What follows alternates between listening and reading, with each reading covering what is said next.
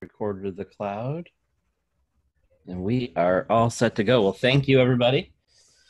And welcome, Joanne. And Let me we're offer told. the word, then I will turn things back to you. Absolutely. Go ahead. I just wanted to welcome all of you who are here, a goodly number of you, and mention the topic for today, which you know if you've been following me on Twitter or looking at the NCHE site. Last week we talked about the press. This week we're going to talk about the press again. Last week we introduced the partisan nature of the press. We looked at a newspaper. This week we're going to be talking about the long history of presidents and the press, using a particularly beloved document. But before we jump into that, now I will turn things over to Matt, who will discuss how to ask questions, because of course, after I blather for however long I blather, we will then have a Q&A period. Thank you, everybody, and welcome to it. Another episode of History Matters and So Does Coffee.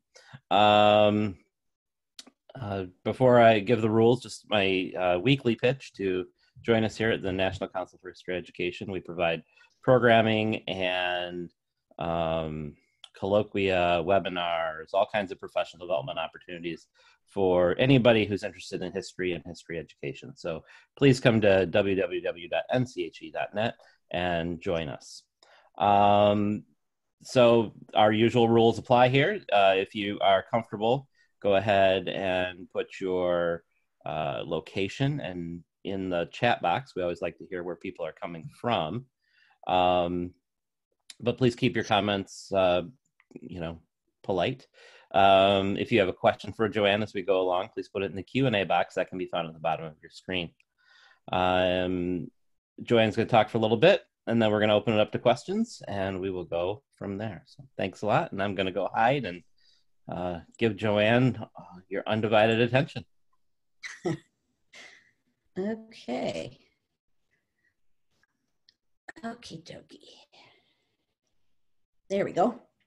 Okay. So as I just said, we're talking about the press again. Last week, we talked about how partisan it was. We talked about the fact that political parties tended to support presses, that objectivity didn't come along until the 19th century. We also talked about how vital the press was just as information, that foreign visitors would come and note that Americans are a newspapered people, that people who didn't get newspapers talked about being, to use their words, in the dark, that they didn't know what the government was doing.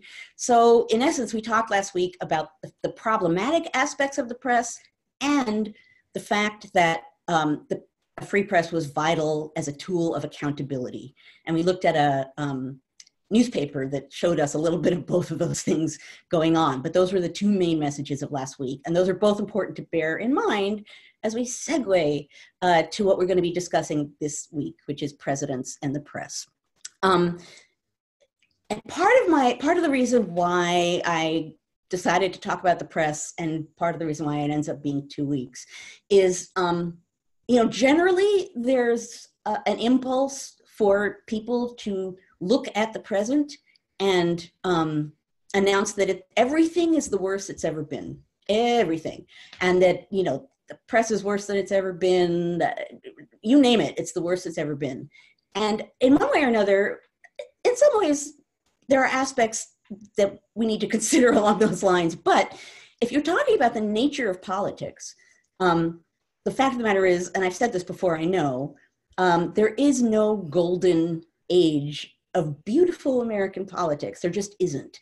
A lot of the problems that we're having now as far as a free press and what it does that's good and what it does that's bad, and the vulnerability and instability of democracy and all of these other things, they have a long history. And so presidents having issues with the press has a long history. It goes all the way back to the dawn of the Republic. And that's what I want to do today, is talk about Washington and Adams and Jefferson, talk about their relationship with the press, what they thought about it and what they did about it, and what that suggests to how we think about the press today.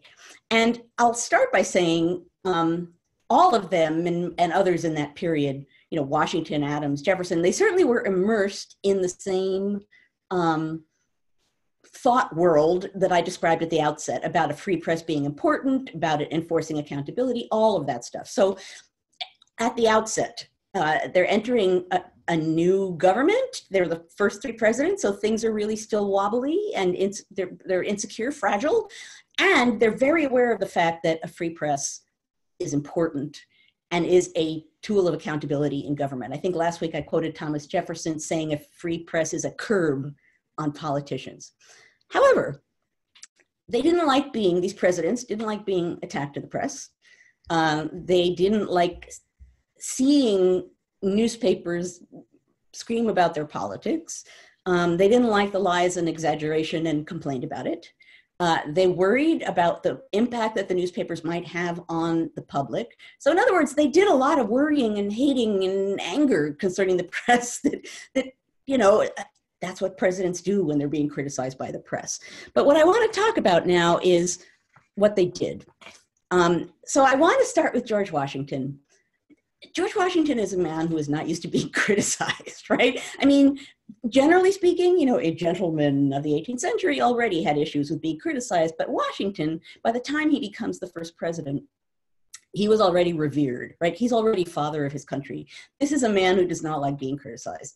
His first term, if there ever was a partially golden moment, might have been Washington's experience of his first term, in which people held back. They didn't really criticize him. New government, new president. He's George Washington. First term was kind of quiet on that front, and partisanship wasn't yet at a real boil. By the end of 1792, now you really have Federalists and Republicans smacking at each other, and now you begin to have newspapers taking part in the smacking. Washington does not like this, but luckily for us, we have a first-person account of him not liking this, and it comes from 1793. So it comes from not that long after you really are beginning to have scary partisan politics. I think it's in September of 1792 that Washington writes to both Hamilton and Jefferson and says, I didn't realize what was going on here to the degree it's going on, but you both have to back off because this is endangering the government. So that's the climate we're in 1793. And there's a French minister in the United States who's causing controversy. And there's a lot of discussion about what should be done about this minister, Citizen Genet.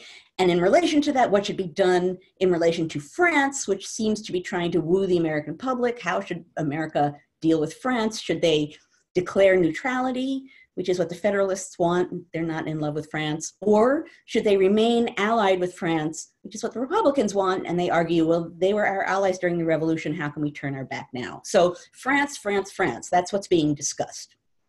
Okay, which brings us to the document. It's from August of 1793. And I'll point out the first sentence only because how can I not? So the document, it's notes of a cabinet meeting in August 1793. The notes were taken by Jefferson.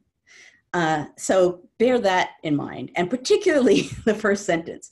The first sentence of these notes are, met again. Hamilton spoke again 3/4 of an hour. Jefferson really hated what he called Hamilton's jury speeches during cabinet meetings. Hamilton would get on a topic and then go. So here's another jury speech. But the part I want to focus on is further down, and it has to do with Henry Knox, Secretary of War, talking about a cartoon. Okay, so this is what Jefferson writes. Henry Knox, Secretary of War.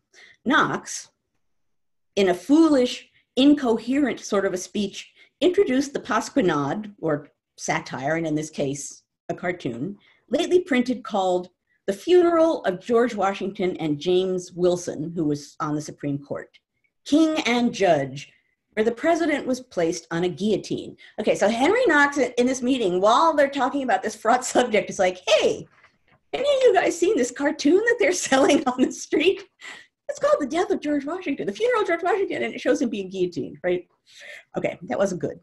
The president was much inflamed, got into one of those passions when he cannot command himself, run on much on the personal abuse which had been bestowed on him, defied any man on earth to produce one single act of his since he had been in the government which was not done on the purest motives, that he had never repented but once the having slipped the moment of resigning his office, and that was every moment since.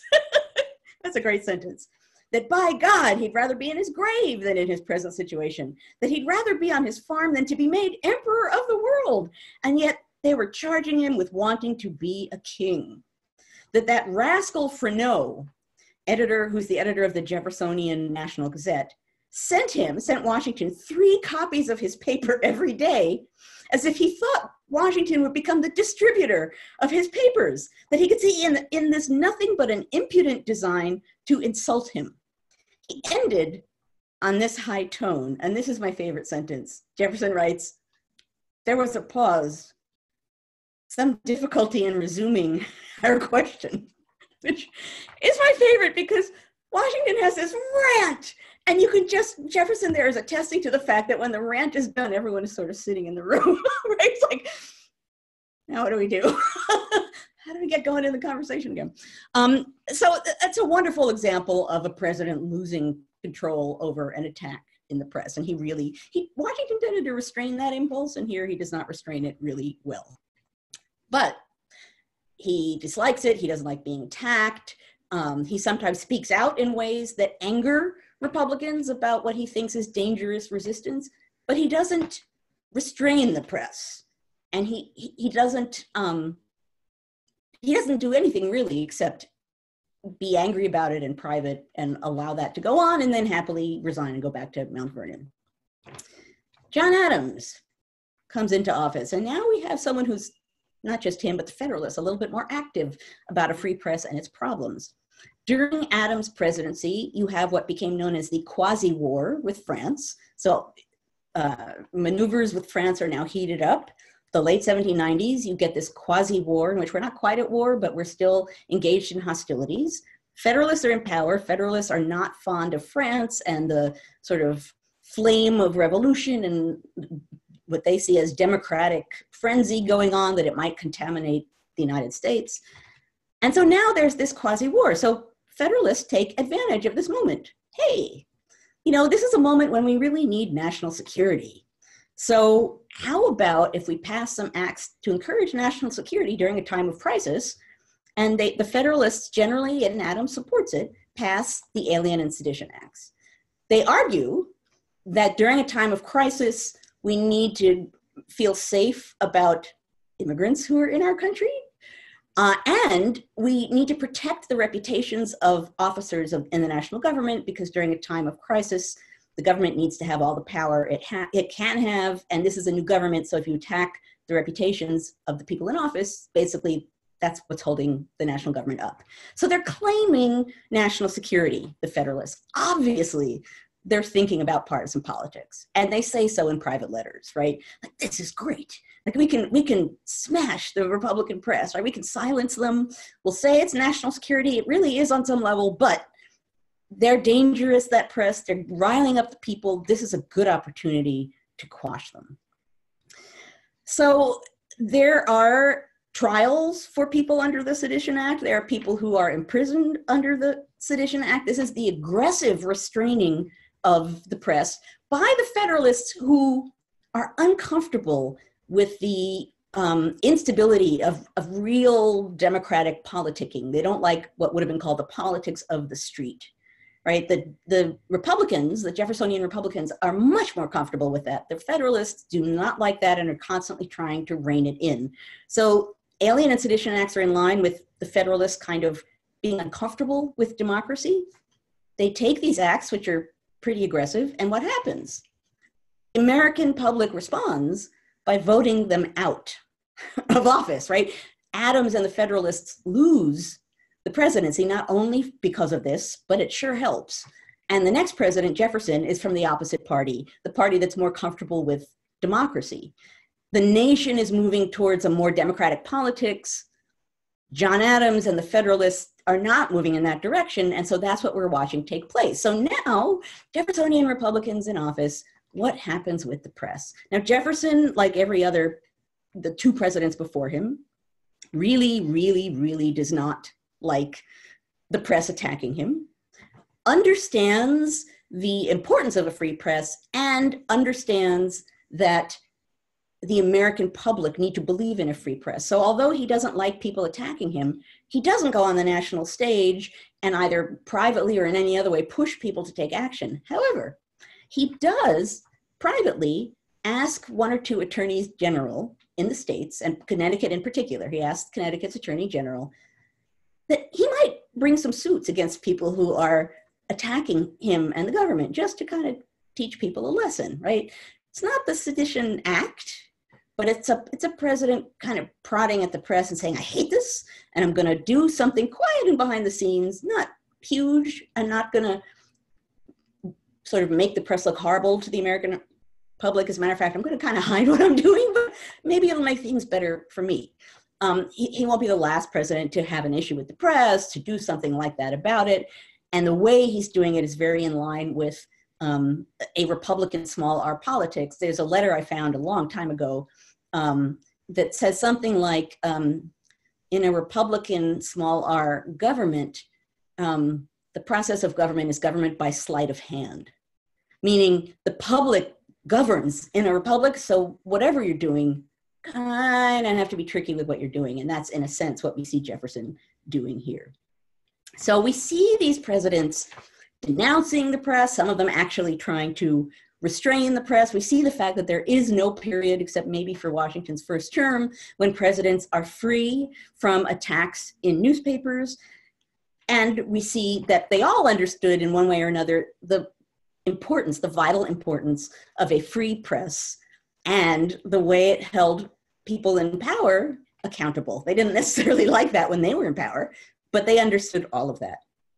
Now, this brings us back to the present day. And as always, you know, I talk about these documents and events and people and stories in the past in my time period that I love, partly to talk about how we look at the past. And then always I pivot and talk about the present, because the past doesn't exist in a vacuum. We can't base what we're doing now on some static idea of the past, but the ways in which we think about the past can help us think about the present. And so this is another example of that. There has always been an understanding that a free press is important. We can see presidents acting on that. We can see the impact of not having a free press. We can see people feeling that they're in the dark. What we have to do, in a sense, is what people were doing in early America in the face of this, which is be smart consumers, right? Week after week, part of what I'm doing with these conversations is arguing again and again that we need to be savvy and smart and observant and active in this moment, right? That we should always be that way. That democratic politics requires that level of activity. We need to be in that mindset now because there's a lot going on, and we need to be thinking about what's going on and what we think about it and what we think should or shouldn't happen. In that kind of climate, of course, there's the press is going to do what it does. And of course, we talk about the press today, and we talk about its failures, what it isn't doing, what it is doing. It's even been called the enemy of the people. It's fine to critique the press, to denounce the press, to complain about the press, but to declare it the enemy of the people is a problem, because that flies in the face of everything that I talked about last week and this week, which is, regardless of its failures, despite the fact that a lot of what it's pumping out may or may not be true, you can't always rely on the press. Despite all of that, it's a vital, vital tool of accountability. And that's what these past presidents are recognizing. And that's an important thing that we need to recognize as we wrestle with the current press. It's important when you're thinking about the press, and I think particularly now when we talk about the press so much, not to confuse the contents of the press, what they're reporting, versus the purpose of the press. The contents can be problematic, and we can, you know, as Americans, complain about that and push for different things. We have a right to engage with the press. The purpose of the press is a separate matter, and a free press, that purpose is important. So it's important, even as you're getting upset at the contents, to defend the purpose. Those are not necessarily the same thing. And that's some of what I've been talking about last week and this week. I'll close here with one final idea, and then I'll open things up for question. I said this last week, that particularly when you're looking at the press, but in general, every week I'm offering a reminder that democracy isn't a spectator sport. Democracy requires action. Democracy requires thoughtfulness. It requires us to be observant. It requires us to be aware. It requires us to think about what we think is right and wrong. It requires us to be active. And probably more than any other period in my life, I can see now that Americans are engaging with politics in that way. And that aspect of it, the fact that people are really engaging in and thinking about the political process and what is or isn't good according to their lights, that's good, right? It's nice to be able to say a good thing, and that's a good thing, that people being engaged with politics and thinking about it and active, that's a positive. The press, I think, is an extreme example of that because it's so obviously problematic in so many ways, and it's so vital. It just requires our being smart consumers, thinking about what we're seeing, thinking about what we're being pushed to think or respond to, thinking about our emotional reactions to things before we have the emotional reaction, basically stepping back and thinking about the evidence in the same way that we step back and think about evidence in the past. Okay, I am going to stop there. However, as always, before I continue, how can I move on without the mug? So this is actually, it says on caffeine. It's from the NPR show On the Media. Okay, so I'm very proud of myself because that's a great one. I had 2 media mugs. It's very exciting. So anyway, that On the Media, that's the theme. But my larger message, I think, is really important. I try to pass it on to my students to think about government, to take part in government, to not be spectators. And this week, as every other week, I guess that's what I'm really asking. Okay. Well, thank you. That was wonderful. Well, we do have some questions rolling in. My fair warning, though, to our audience, if I get done with your questions, you're going to be stuck with my questions. So, so please get some in there. There's 6 questions in here so far. The first one is, I'm going to ask the question part of this. So it says, has yellow journalism impacted presidential press relations in the past? Do you know any comments on yellow journalism? Well, I can't point to specific examples, but what I can say is yes. I mean, the press always shapes politics and always shapes presidencies in different ways, right? So presidents are well aware that a friendly press can do a lot of good things for them, as in the same way that they're well aware that an unfriendly press can do bad things. Technological changes and major changes in communication shape politics enormously, and that's just as true for the presidency as for everything else.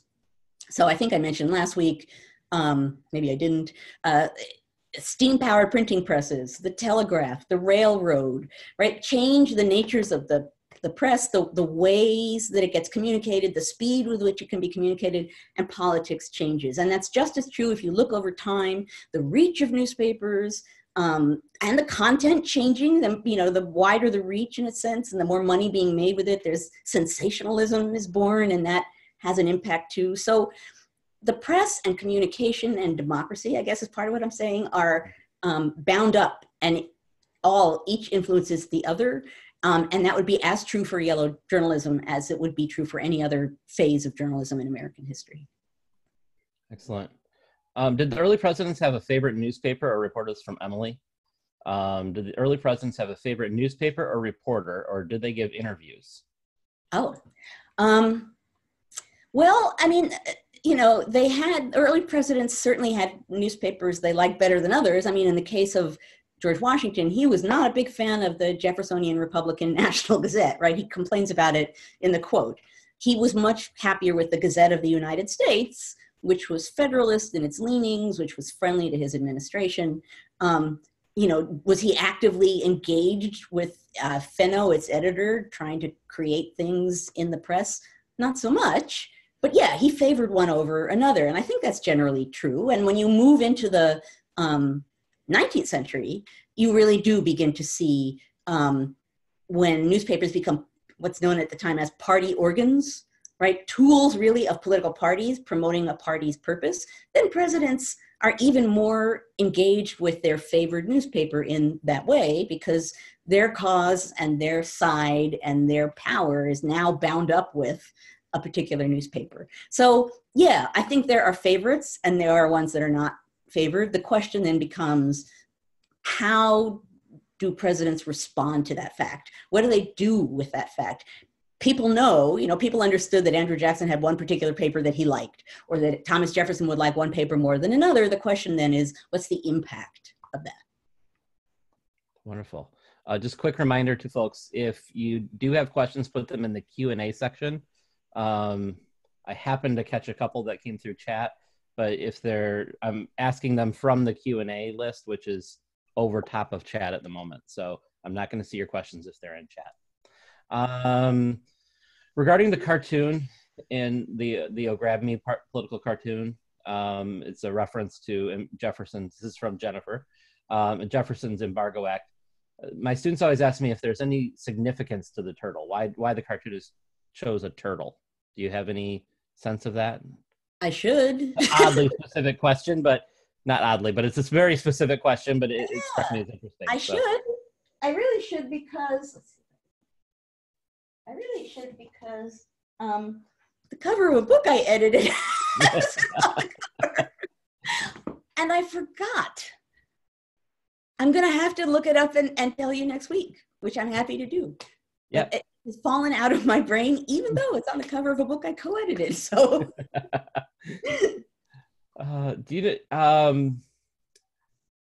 let's see. Where'd it go? There it is. Do you have any sense of the idea of a press conference or press release, when those kind of came into our consciousness as a society? What is the historical context of the press conference, press release phenomena? Well, again, that's more a 19th century thing. Okay. When you look at Congress in the first half of the 19th century, you see kind of a mix of the press being engaged with politics and being part of the political structure, kind of like a press conference is, and the press standing back and doing what it wants to do. So, for example, you had reporters up in the galleries, the visitors' galleries in the House and Senate, reporting on what happened, and then going back to their newspaper. So there was that, and there was often a reporter's gallery. So the reporters, in a sense, were bunched there together watching what was going on. That's not a press conference, but it's a press moment. And then they would go back to their offices and, write up what they heard. What's interesting about those early moments of reporters watching and then reporting is that congressmen had the right to go to the newspaper office and then read the account of what they'd said and correct it, right? So it's a mix of control and lack of control and observing and not observing. I mean, the press, this is going to be an understatement, it's messy because it's so important. Mm-hmm.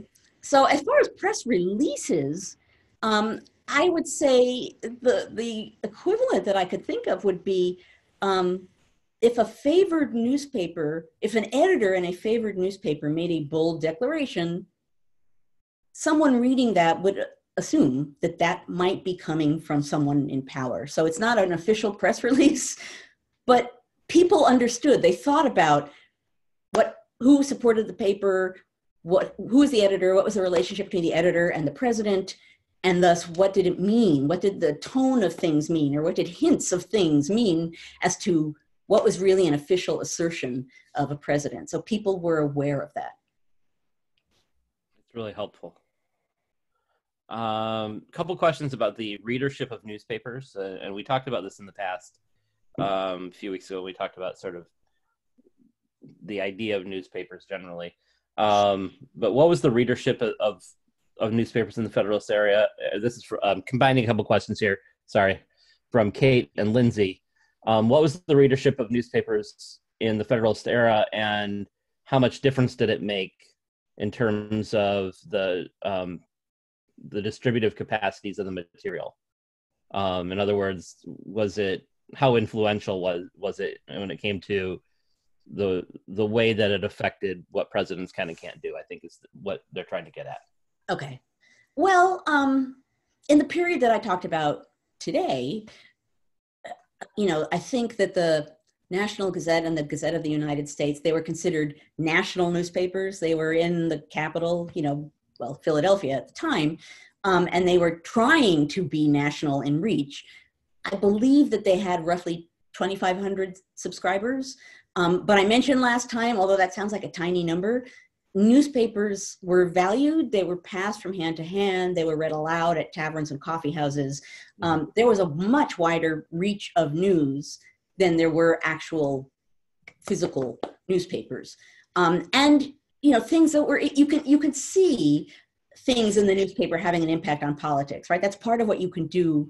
And now particularly we have databases, you can go into a database and look at what the press is screaming about, and then look around to see if there's an impact on that. That's true even back to the days of the Revolution, when people were reporting in newspapers what was happening in other colonies related to the Revolution, and other places would say, oh, they're doing that, we can do that too. So absolutely, newspapers aren't just reporting, they're shaping actions, and people are often using them that way. I'm going to butcher the person's name, so I'm not even going to say it. But the question is, how did the Federalists so dislike, or why did the Federalists so dislike the democracy on the street? Well, so this is going to be a vast overgeneralization, and maybe Alexander Hamilton will zap me for it. But generally speaking, the Federalists didn't necessarily want a monarchy per se, but they felt that basically the public should vote people into office and then step out of the way and let their betters rule, right? They were uncomfortable with, demonstrations and protests and all of these things that they thought could subvert, could topple the government. That to them felt unrestrained, uncontrolled, dangerous, and particularly with what was going on with France, they worried all the time, the Federalists, that whatever was happening over there was going to come here and contaminate us. So generally speaking, the Federalists wanted a strong, centralized national government. They wanted a powerful executive, and they wanted a pleasantly quiet populace. A great example of this actually is Hamilton. There's a crowd that's upset about the Jay Treaty. They form a crowd and they're ranting about it. It's a big deal. And Hamilton, in his response, he doesn't like that. He doesn't like the crowd. In his response, there's a letter in which he says something along the lines of, I could go knock on the doors of the people in that crowd and explain the treaty to them, like one by one. And they'll like it. Like he's uncrowdifying the crowd, right? He's saying, well, it was a crowd. I don't like the crowd. And if I could talk to them one person at a time, I could probably persuade them. The Federalists just didn't trust that kind of action and didn't want it. And Jefferson and the Republicans pretty consistently, although it tweaks itself a little when they're in power, they were much more comfortable with a really much more democratic politics. And in the 1790s, who knew what direction the nation was going to go? Right. And that's part of why the politics were so fraught in that decade. Yeah, I mean, we talked about that in the past, that we like to think about that time period as, well, this is just what happened, but there was nothing definite about where the country was going at this time. It was right. That was our first conversation was about contingency. So yeah.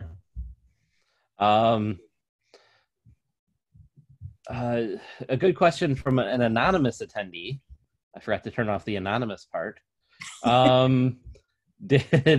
Did relations between the press and politicians, not necessarily presidents, but politicians, in the early republic ever devolve to the point of being physical? Attacks, duels, very intense glares, etc. I love that duels is next to very intense glares in this question. That's intense. certainly politicians and people in power vented their feelings about the press on editors. Being an editor, you had to have a certain degree of oomph, because you were running a little bit of a risk depending on what you put in your newspaper. However, this is one of the reasons why I got interested in dueling. You only duel between equals, right? You only duel your equal. And part of what I was interested in was people saying, well, I can't duel you, you're not my equal. And my thinking, based on what? Like, how do they know that? And how can I figure that out? And there's an example. So Philip Freneau, who's the editor of the National Gazette, the Republican newspaper, he went to college with James Madison. They're friends. And yet, Freneau becomes an editor, he is seen as beneath Madison. And because you were beneath a politician in power in this way, in this time period, you were not good enough for a duel. You were not equal to the person you upset. So you were caned. You were wow. Physically attacked with a cane. And there are a lot of newspaper editors who get seriously attacked with canings. The editor of the New York Post, the Evening Post, which was, Hamilton supported that with a bunch of other Federalists, his name is William Coleman. And he gets caned so badly that I think he's permanently injured. I want to say that he couldn't walk properly again after that point. So this isn't sort of like, whack, whack, whack, bad man. This is like, you have insulted my reputation and I shall now bring vengeance against you. So yeah, being a newspaper editor, and that holds true through the 19th century. I talk in my most recent book about editors in the Capitol building and congressmen confronting them and caning them in the galleries, and congressmen standing back and allowing it to happen because it seemed fair, right? So yeah, definitely some of these men took vengeance on the press, but the press had power and they knew it. There's a great incident in which a congressman stands up and says something about two particular editors he hates. And he says, or reporters, and he says, if I were them, I'd be careful because I don't like what they're saying. They better watch out, right? Mm-hmm. And so these two editors, journalists are like, they understand that message. They arm themselves, right? They come to the reporters gallery armed. One of them has I think what he called a big stick, which I think is a cane. And they're scared because apparently the guy who said this is a big guy. But what they do is, from the moment this guy makes that assertion, that threat, they stop reporting him. They just let him right out. They basically say, Mr. So-and-so made some comments. And after a couple of weeks, Mr. So-and-so stands up and apologizes to the reporters because without being reported on, he's basically invisible. Mm-hmm. That's a real demonstration of the power of the press and reporters who were intelligent in how they used it. Wow, that's incredible. That seems like that would resonate with, in the last 30, 40 years as well, as media has become as the 24-hour news cycle has emerged. It seems like similar issues might be relevant. Emily asks, by the way, we're at 10:45, and so we'll go another couple questions and then call it a day. And thanks to everybody for all your participation, and we'll end it relatively soon here. But we do have a few more questions. Emily asks, what's the impact of international newspapers on Americans during this time? How is the international press treating us? Oh, well, so those are two different things. So the international press, particularly in the early Republic, Americans assumed that they were the center of attention of the entire world. Like, we are engaged in a great experiment and the world is watching. And the world was watching, but the world was not watching quite as closely as Americans thought they were. But they were reporting on what was going on, and they were, France favored Republicans and England favored Federalists. Mm-hmm. What's interesting and important about that particular time period, nowadays we talk about domestic politics and foreign affairs as though they're two separate things. In this time period, that's just not the case. In this period, there's a great Madison quote in the 1790s, and he says something like, all of our domestic affairs are foreign affairs, and all of our foreign affairs are economic affairs, and all of our it's one big blob. Mm-hmm. So And you could see that today in the fact that, you know, Washington is being attacked in the press partly for his feelings about France, right? Politics is one big blob of controversy, and it's assumed that foreign affairs will have an intense impact on domestic politics, because if the nation sides with either France or England, the assumption is that will shape the nature of the American Republic. They will become sort of more old worldy British by siding with Britain, or, you know, might be a little more democracy loving if they side with France. So there's a lot of concern about tainting, foreign nations tainting the early republic. So they're bound up together. That's great. So Matthew asks, if I can find it, there it is. Have presidents ever worked with the press without the general public knowing to tell or shape a narrative or convey a message that the president also backs or agrees with? So is that sort of, yeah, does it make sense? Yeah. I mean, I'm going to give you a general answer to that, and I'm going to say, yeah, probably. Yeah. You know, I can't, an example of that in the early republic is not popping into my mind, but for sure, you know, probably Andrew Jackson is a great example of that, where he would meet with an editor, they would talk behind the scenes, and things would happen in the newspaper, and that was all seen as a, you know, democratic machine.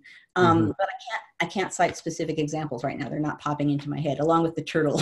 My head. I'm like stumping you today. I don't mean to, but I think it's a fair point. I mean, as you mentioned before, you know, the one editor was one of Madison's friends, and, you know, it's not like they didn't see each other. They came from the same sort of, you know, social circles in some respects. So it's not like there wouldn't be some backroom dealing probably going on. Orlin asks a good question. I'm going to skip the first part because it's a little on the political side, but the second part is, what presidents in your mind were prone to the types of outbursts that historically that Washington went through with, that Jefferson described in the document for today? So are there other presidents that you would point to as sort of this oversensitivity in the historical era? Yeah, I mean, that's Washington tended to restrain himself, but that's an example of Washington. John Adams on occasion lost it when he was president. There's a moment where he basically discovers the influence that Hamilton has over his own, Adams's cabinet, and he throws a fit and he fires people and yells at people, and it's bad. And we have the account of one of the cabinet officers who resigns after that. So we know that happened. Andrew Jackson, I almost don't have to say more, right? Andrew Jackson used anger as a political tool, to the point that he was famous for his rages and for being unpredictable and what was he going to do in anger. And sometimes there are accounts where he would have a rage and then people would leave the room and he would say to someone, okay, well, that showed him, effective as always. So he was sometimes performing that, but you could march through, like I said, actually at the outset, there's a long history of presidents being really ticked off at the press. And I don't know who wouldn't. Actually, Jefferson probably didn't have an open rant. He's not that kind of guy. But I think you could mark through American history and find those examples. That's wonderful. Well, let me ask one last question, and then we'll call it a day. And this is more about the process of the document you provided today, which is Jefferson was a frequent note taker at cabinet meetings. He was a frequent note taker of everything. He and Hamilton both, and I get. And so this is John Hannon asks. I haven't read Linda Chervinsky's book yet, but was Jefferson a frequent note taker at cabinet meetings? And my understanding is yes. Is that correct? Yeah, Jefferson was a frequent note taker. I mean, he just took notes at cabinet meetings, after dinner parties. There's a goofy story about that. So I was and actually Lindsay Chervinsky's book on Washington's cabinet, I should have mentioned that before, but it's a new book, and that's an excellent read on some of the topics I was talking about today. Years ago, I was on some TV documentary, and they asked me a question like this, like Jefferson and writing notes. And I described how after dinner parties, he would write down the whole conversation that he heard or aspects of it in notes, and then save that as evidence to use down the road. And somehow the people doing that documentary didn't interpret it the way I meant it. And so there's a scene, I come on screen and I say something like, Jefferson took notes about dinner conversations so that he could use them later. And then you see a scene with a dinner party and Jefferson at the head of the table. And while everyone's talking, he's going, that's not what I meant. But yeah, and then, in his retirement, he pulled together his letters while he was Secretary of State and those notes and bound them together into, 3 bound volumes that represented the history of Washington's administration. So he considered those primary evidence in a sense. Yeah, and that's what one of the reasons I asked the question, it's a great question, is it seems to me from a historian's perspective, that documentation of meetings, of interactions and all that is so important to helping us tell the stories that we need to be able to tell about history. And I don't know if you had any comment on that. I don't want to pontificate too much about it, but yeah, no, I think maybe we stop and then if we can have an after party, if people stick around. I will say I'm going to keep you in suspense about next week because I haven't decided yet what I want to talk about. I will decide that soon, and it'll get posted the next couple weeks. At some point, I'm going to talk about sensory history, which I know during an after party we talked about the process of trying to feel things and be in places where things happened and what that can or can't tell you. But at any rate, watch on Facebook and Twitter soon for an announcement of whatever the heck the topic's going to be next week. And until then, everybody stay safe, be happy, read primary sources, and think about history. And go to NCHE.net and come visit us. Yes, and actually, if there are folks who want to watch any of these episodes after the fact, they're all posted on NCHE.net/conversations. Correct. And for the last couple of weeks, we have been putting these on our Facebook page, so you can join our Facebook page and see them as well. So my understanding is they are still on there. And with that, I'm going to stop the Facebook feed. So goodbye, Facebook world. Thank you. And everybody else, we are going to go ahead and stop.